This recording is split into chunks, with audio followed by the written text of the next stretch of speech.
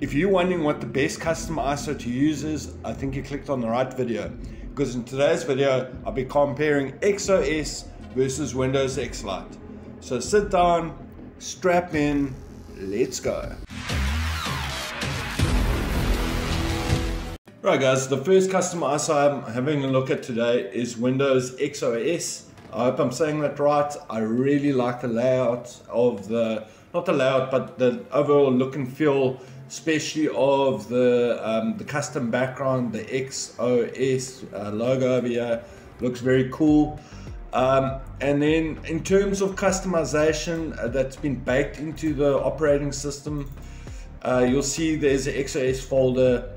It just gives you directions, says set up your GPU drivers first, and then there's the text that basically explains that you don't need to do any of your own optimizations. In fact, they recommend that you don't do any other optimizations because XOS already has been optimized quite a bit.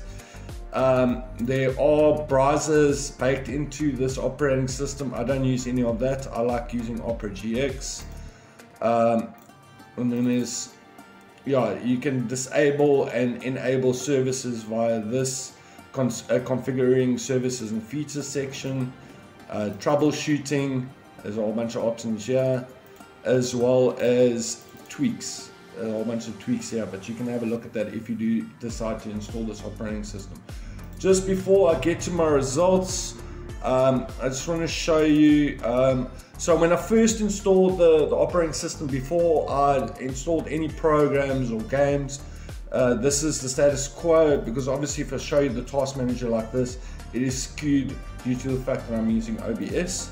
So when I first installed this operating system, you can see background processors was only 7, Windows processors were only 30, processors, as you can see on the CPU, it's only 41, which is pretty cool.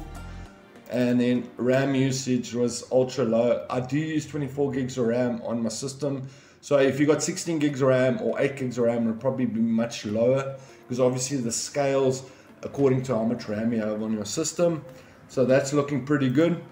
In terms of the tweaks pre-built into the system, I had a look at device manager before I started doing anything, and you can see here they disable remote desktop device director or redirector bus, programmable interrupt controller, NDIS virtual network adapter enumerator, Microsoft Hyper-V, high precision event timer, and then composite bus enumerator. And then the one thing I didn't like is the fact, and you'll see when I talk about Windows X-Lite, it's not a problem I have, but when I installed this custom ISO, I had to manually go in and add in all the options missing in the power options. It's also something that I find with the latest builds of Windows, all these options are missing, so that wasn't too cool. You'll see that there weren't a hell of a lot of services disabled by default. However, they have got rid of Print Spooler as well as Sysmain, which are the two major services that I recommend that you disable whenever you're setting up a custom Windows or when you're customizing your build of Windows. So I really like that. You can see there were very few service host entries when I first installed the custom ISO. That points to the fact that they've set split threshold very much above whatever your RAM configuration is, so you're going to have very few service host entries over here, which is very cool. UAC is disabled by default, I love that. All the Visual C++ runtime packages are pre-installed, that's very cool. And then the turn Windows features on and off, there's very little to do here. In fact, I only had to disable media features and install Net Framework 3.5. Everything else is switched off, so that's a big time saver. And then, yeah, obviously Windows Update is disabled, so that's pretty cool. So guys, what I can say is this custom ISO, obviously it comes optimized out the box. It looks very cool, it feels very cool. I'm not going to get to results now because that's at the end of the video. So next, I'm going to have a look at Windows X-Lite. Right guys, that's going to bring us to our second custom ISO, which is Windows X-Lite 10 Optimum version 3.11. So this is based on Windows 10. The version 3.11 gives wind to the fact that it's Windows 10, but it's got a Windows 11 interface, which in my books is pretty funky. I have covered this particular custom ISO quite a bit in the past. Thing I always mention that I like is the fact that WinErrorTweaker is baked into the OS, so it gives you some fantastic functionality. I have done quite a couple of videos on WinErrorTweaker, so you can just go over those if you are interested in doing some tweaks. When you do install it, there is the Windows X-Lite Extras and Info tab. You can just go through that. It's got desktop shortcuts, enable printing because printing is disabled by default. You can go through all these options over here, and as always, whenever I do one of these videos, I am going to change the desktop. So what I will say, I'm not going to mention the performance now, that's for later in the video.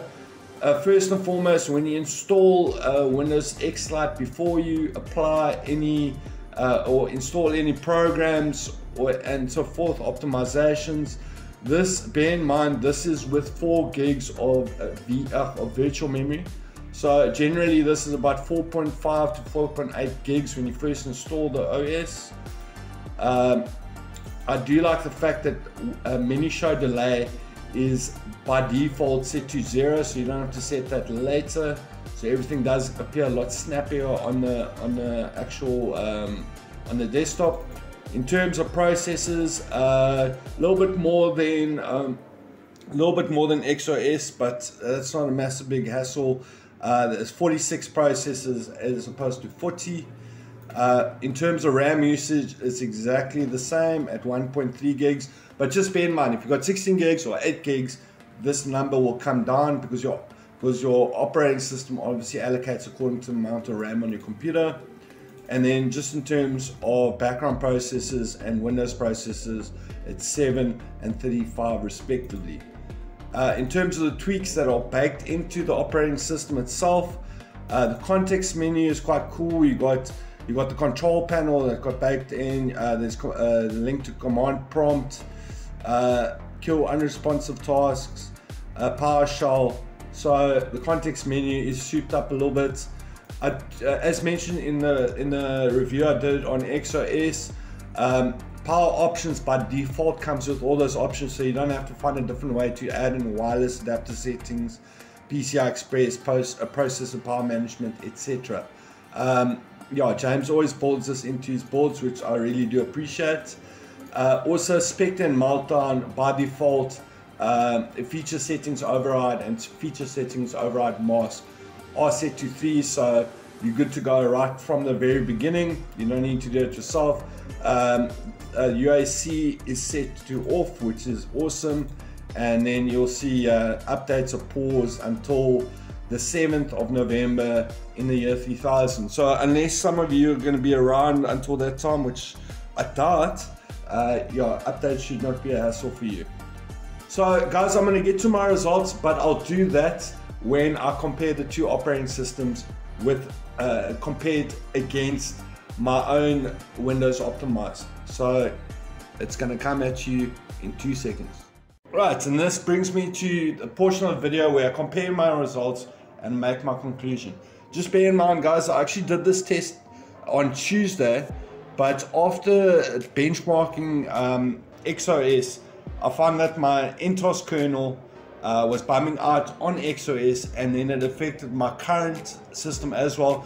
So based on those results, I actually had XOS quite far behind, but it's a lot closer than that. So let's get to those results. So I compared my own version of Windows 10 with my optimizations, Windows X-Lite Optimum 10 version 3.11 versus XOS, the latest Windows 10 build. So I did test it over, I think it's, yeah, over 10 games. I did use the latest NVIDIA driver 537.58, and then just bear in mind I am testing on a GTX 1650 laptop. So for Windows XOS, when I add up all the average FPS, I get to a total average FPS of 696. and then when I add up all the 1% lows, I get to a total over 10 games of 503 1% lows.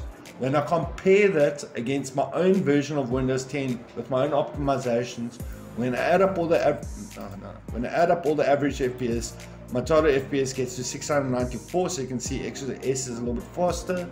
And when I add up all the 1% lows, I get to 501. So there's not a lot in it, but XOS is a little bit more stable than my own version of optimized Windows. And then lastly, when I get to Windows X-Lite 10 Optimum version 3.11, when I add up all the average FPS, my totals come to 698. So you can see this is actually the fastest operating system that I tested. And when I add up all the 1% lows, my 1% loaded total comes to 504.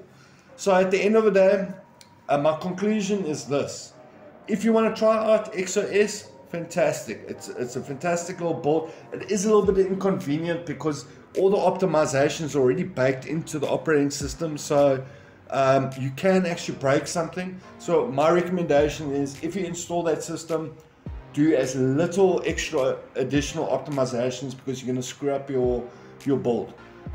Whereas Windows X-Lite, regular viewers of my channel, you know that I absolutely love Windows X-Lite.